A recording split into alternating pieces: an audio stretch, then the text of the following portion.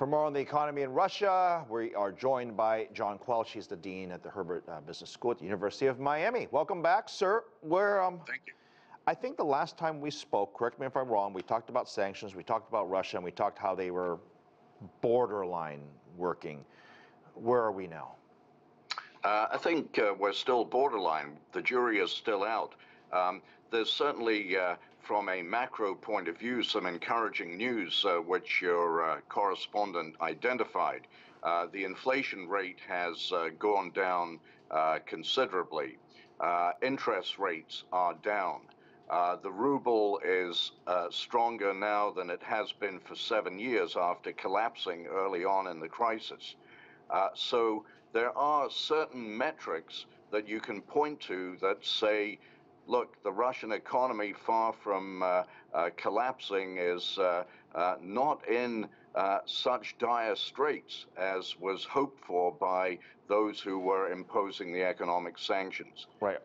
At the same time, if I may, the consumer in Russia is suffering enormously from constrained supplies, from high import costs, and on top of that, it is the case that although Russia is able to sell oil to China and to India and other countries, substituting for European markets, it is not able to, under the sanctions, easily import critical components needed for its war machine, its aviation industry, its auto industry, and these are particularly electronic components, chips in particular, that is it's very difficult for the Russian economy to import. The Chinese in particular, the manufacturers of these chips are being very careful under U.S. and allied pressure not to export these critical components to Russia. So there is significant problems underpinning the short-term rebound from the worst days of the early part of the war. Okay, fair enough. I just want to make one addendum to what you said there, is that the oil that Russia is exporting to certain countries is being sold at a discount, not at the market rate. That said, correct. For the international audience, that we're not economic experts by any means, but I find it hard to believe that with all the sanctions and all the negative press and from the West versus Russia, that ultimately it seems to be hurting consumers, as you said, and less about the country. Because if you look at the currency situation, things are seemingly almost normal. I understand, with the exception of the consumer. So what should the world do? Well, let me just make two comments. First of all, the ruble exchange rate fell to 150 to the US dollar in the early days of the conflict. It has now rebounded to a 7-year high of 52 to the dollar. However, the ruble is not a liquid currency. It is not freely exchangeable, and so it's subject to very tight controls by the Russian government, and so we should perhaps take that number with a little bit of a grain of salt.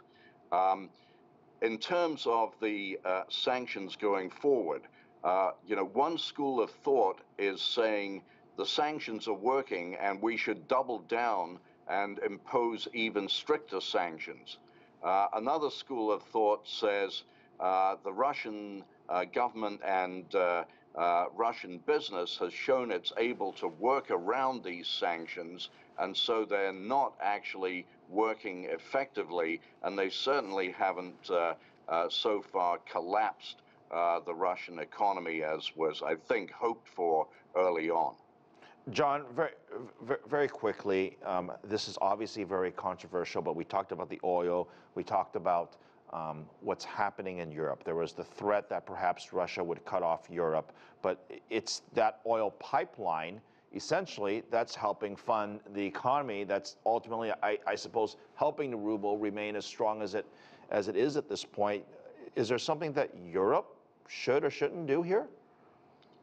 Well, we've been saying, and we continue to say, that it's extremely difficult for the Europeans to go cold turkey and discontinue overnight imports of Russian oil or natural gas. What the Europeans have done is they've punted the ball so that by the end of the year, 90% of the oil imported from Russia should no longer be coming into Europe. Now, they're hoping that there's going to be a settlement between now and the end of the year so that their supplies are not cut off, so that they don't actually have to follow through on this promise that they've made. And so it's going to be very interesting to see whether or not there's a separation in the alignment of the European nations versus the United States, which is not dependent on Russian oil or gas in any way, and which is strategically benefited by Putin being pinned down on a continuing basis in Europe. I beg your pardon, in the Ukraine. So the Europeans and the Americans may gradually have diverging strategic interests with respect to the longevity of the conflict.